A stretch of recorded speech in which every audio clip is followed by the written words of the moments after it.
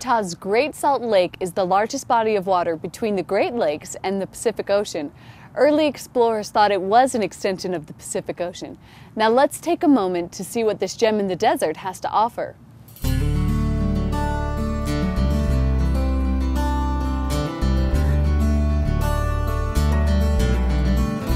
The Great Salt Lake itself is one of the most unique bodies of water on Earth. With the storms we have here or the sunset we have here, you feel so much a part of nature in every aspect out here. I've lived out here now for 12 years actually on site. I'm right in the middle of such a unique wildlife of all of the birds and the foxes on the beach, and it's just great. I love it.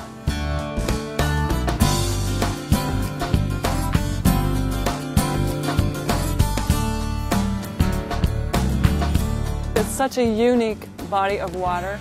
It's a treasure. There's nowhere else like it. For me, it's freedom, and it's just so fulfilling to my soul. My whole body just fills with the sun and the water and the wildlife, and it's heaven.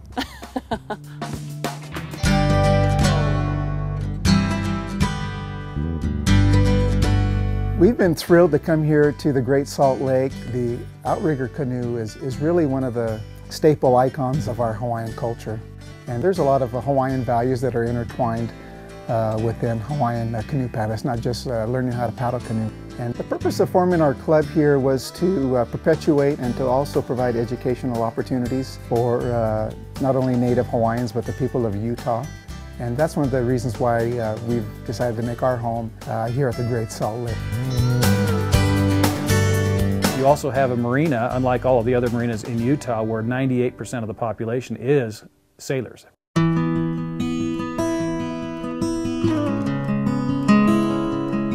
You have the Great Salt Lake Yacht Club that is very active out here. They are the oldest yacht club in the nation, and believe it or not, they were founded back in 1877. They're very active with racing programs out here and social programs and cruising programs.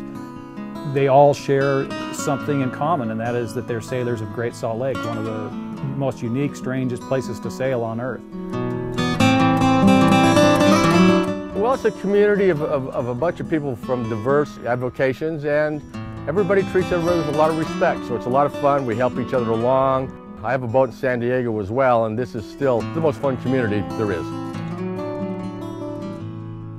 Salt Lake City itself was a great place to come home after traveling the world, and Great Salt Lake is even much more that way. It's a nice, quiet place to come home and be part of nature and just have solitude. That is why I love my job.